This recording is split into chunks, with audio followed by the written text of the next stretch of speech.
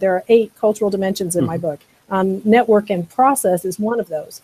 And the difference between network and process is huge in teamwork and in management. And process-oriented people, and that's how most Americans are, we tend to focus on working a process, having a detailed schedule, an agenda, moving through something in a very orderly manner.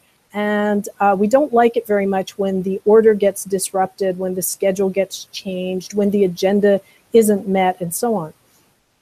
In network-oriented countries, people don't necessarily have the infrastructure to have that kind of success working a system. And they instead they rely on interpersonal relationships. So if I want to get something done, I don't go online and find the form.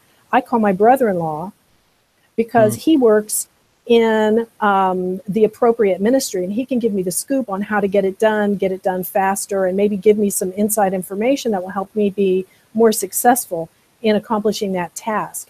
And so in that kind of environment, relationships are absolutely crucial. And people are making friends and developing relationships precisely with the understanding that there will be this give and take, and that I'll do you a favor one day, and next day, guess what? You owe me one. And maybe the favor I ask of you is really big compared to what you asked of me, but hey, that's the deal.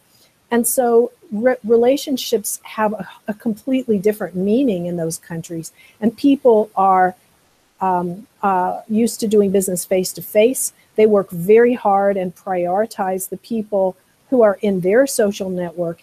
And if you don't have a personal relationship with them, you don't get very far with them.